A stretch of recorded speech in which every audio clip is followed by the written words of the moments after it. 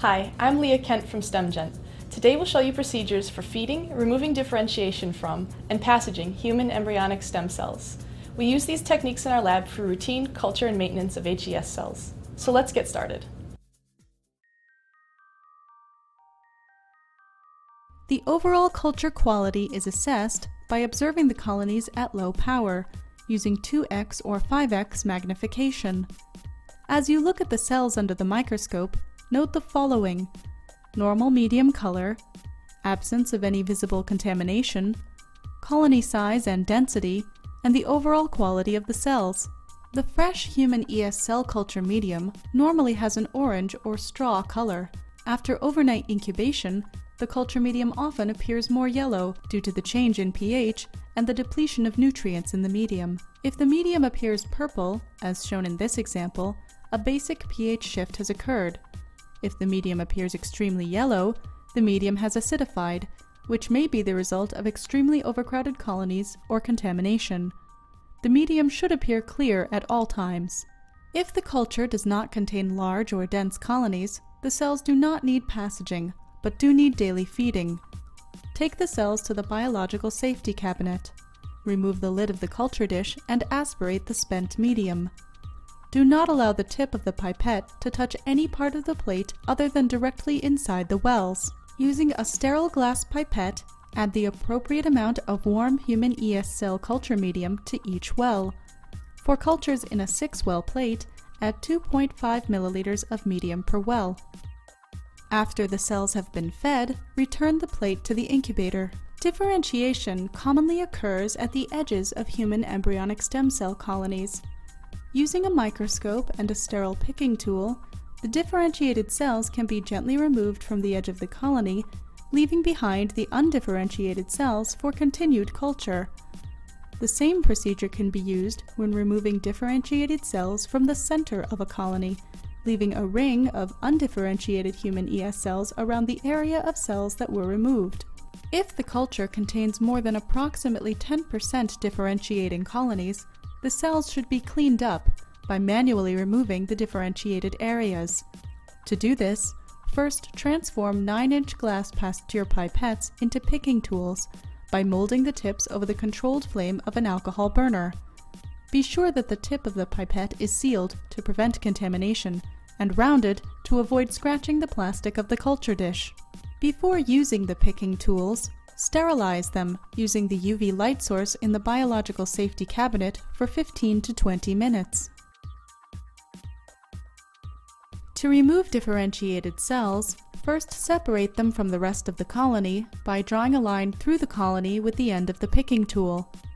Once the pieces of the colony are separated, gently glide the picking tool along the plate to detach the unwanted cells. Take care not to scrape away too much of the meth feeder layer between the colonies in this process. When all of the differentiated cells are removed from the plate and floating in the medium, take the culture to the biological safety cabinet.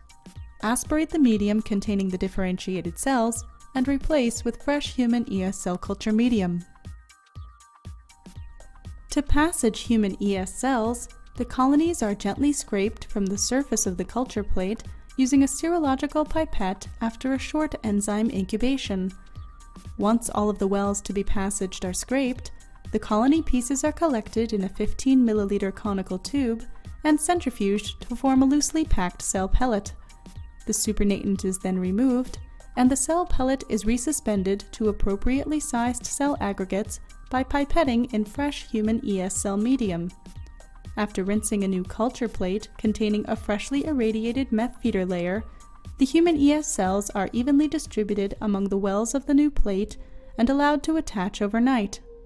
If the culture contains large or dense colonies, or the MEF feeder layer is more than 12 days old, the cells should be passaged. In a sterile biological safety cabinet, remove the lid of the 6-well culture dish and aspirate the spent medium from the wells to be passaged. Using a sterile glass pipette, add 1 milliliter of warmed collagenase 4 to each well to be passaged.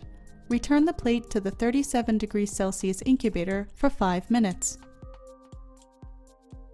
After the 5 minutes, observe the colonies under the microscope.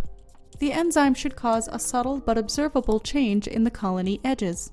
They become more defined, and a light halo may appear around them. In the biological safety cabinet, gently aspirate the enzyme from each well and replace with 2 milliliters of human ES cell culture medium. Tip the culture plate slightly toward you and take up the 2 milliliters of medium in the first well with a 5 milliliter glass pipette.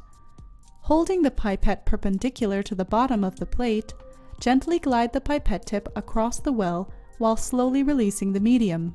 Repeat this scraping and pipetting motion 3 to 4 times until all of the colonies have been removed from the well.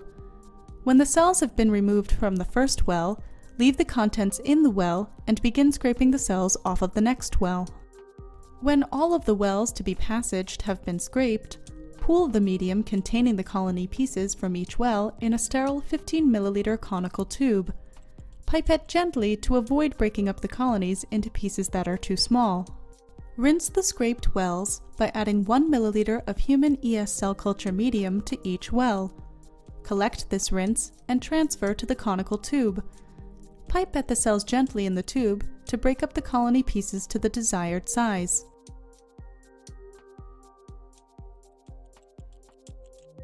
Centrifuge the cells for 5 minutes at 200 Gs.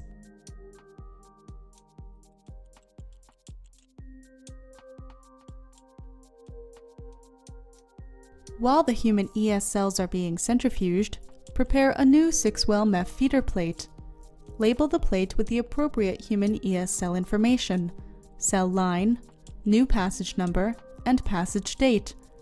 Aspirate the MEF medium from the wells and add 1 milliliter of PBS to each well. Gently swirl the buffer around the wells and aspirate the PBS wash. Add 1.5 milliliters of human ES cell culture medium to each well and set the plate aside. After the human ES cells have been centrifuged, bring the tube back to the biological safety cabinet. Aspirate the supernatant, being careful not to disturb the loosely packed cell pellet. Resuspend the cells in the pellet with enough medium for 1 milliliter of human ES cell culture medium per new well to be plated. For example, when splitting into 6 new wells, resuspend the pellet in 6 milliliters of medium. Gently pipette the colonies to break up the pieces to the appropriate size and to evenly disperse the colony pieces. Add 1 milliliter of the cell suspension to each prepared well of the MEF feeder plate. Place the plate into the 37 degrees Celsius incubator and carefully slide the plate forward to back and side to side to evenly distribute the cells throughout the well. Allow the cells to attach at 37 degrees Celsius overnight. Differentiated human ES cells can have a range of morphologies, but usually consist of larger and more spread out cells. Differentiation can occur within a colony or between colonies.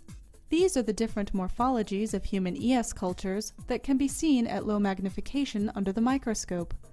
A good cell and colony morphology looks like this. Cells are very small, tightly packed, and grow in a monolayer. Colonies should have clean and defined edges with little to no differentiation. To maintain healthy human ES cell cultures, the cells must be passaged at the optimal time.